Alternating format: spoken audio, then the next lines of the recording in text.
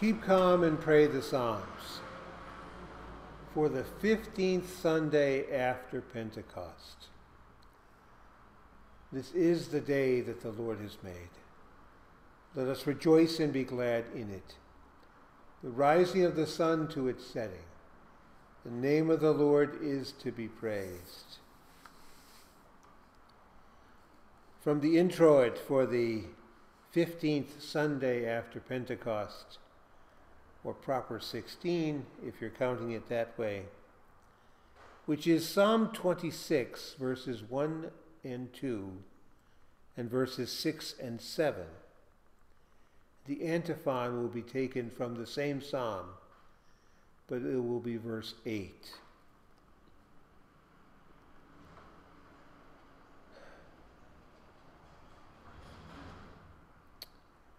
O Lord, I love the habitation of your house and the place where your glory dwells. Vindicate me, O Lord, for I have walked in my integrity, and I have trusted in the Lord without wavering. Prove me, O Lord, and try me. Test my heart and my mind.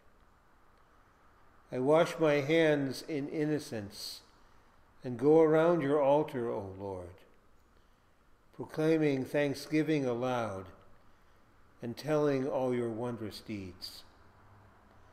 Glory be to the Father, and to the Son, and to the Holy Spirit, as it was in the beginning, is now, and will be forever. Amen.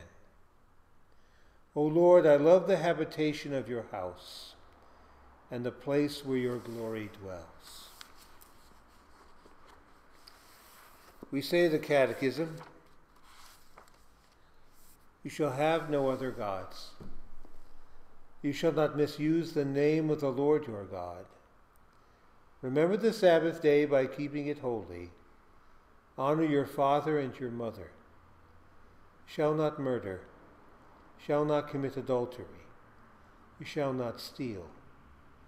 You shall not give false testimony against your neighbor. You shall not covet your neighbor's house.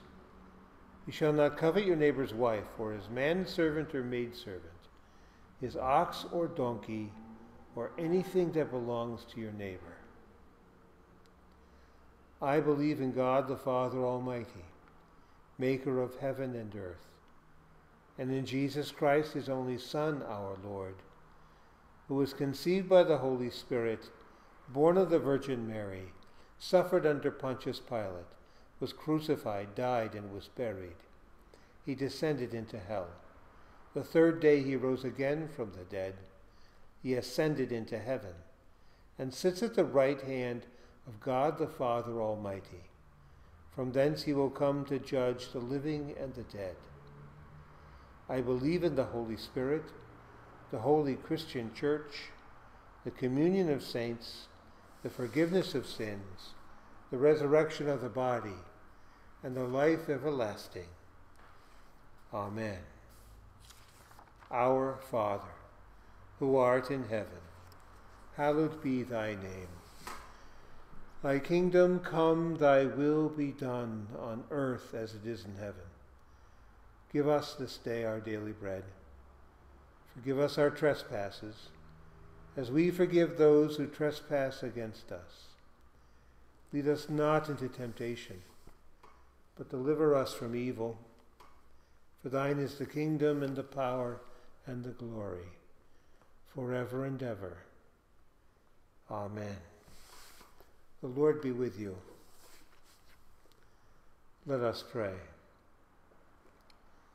Almighty and merciful God, defend your church from all false teachings and error, that your faithful people may confess you to be the holy, true God, and rejoice in your good gifts of life and salvation. Through Jesus Christ, your Son, our Lord, who lives and reigns with you in the Holy Spirit, one God, now and forever. Amen. Luther's Evening Prayer. I thank you, my heavenly Father, through Jesus Christ, your dear Son, that you have graciously kept me this day. And I prayed you would forgive me all my sins where I have done wrong, and graciously keep me this night. For into your hands I commend myself, my body and soul and all things. Let your holy angel be with me, that the evil foe may have no power over me. Amen. Let us bless the Lord. Thanks be to God. The Lord bless thee and keep thee. The Lord make his face to shine upon thee and be gracious unto thee. The Lord lift up his countenance upon thee and give thee peace. Amen.